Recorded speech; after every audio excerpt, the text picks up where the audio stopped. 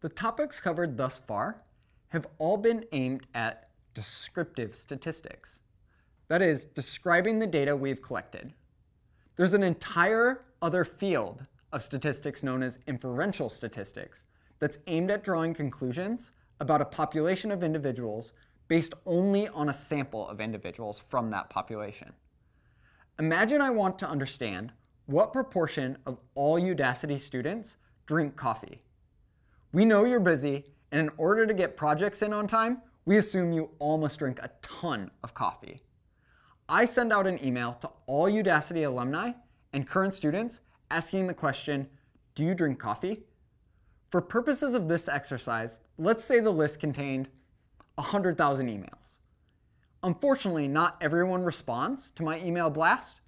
Some of the emails don't even go through. Therefore, I only receive 5,000 responses.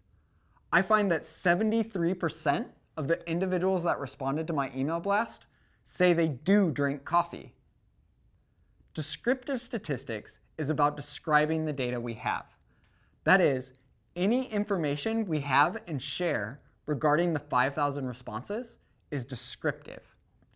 Inferential statistics is about drawing conclusions regarding the coffee drinking habits of all Udacity students only using the data from the 5,000 responses. Therefore, inferential statistics in our example is all about drawing conclusions regarding all 100,000 Udacity students using only the 5,000 responses from our sample. The general language associated with this scenario is as shown here.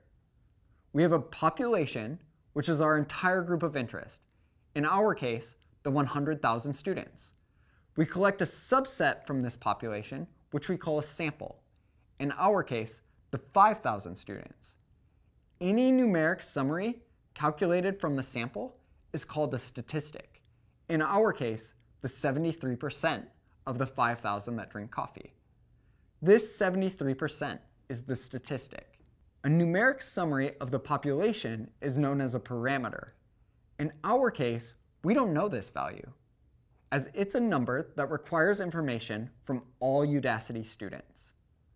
Drawing conclusions regarding a parameter based on our statistics is known as inference.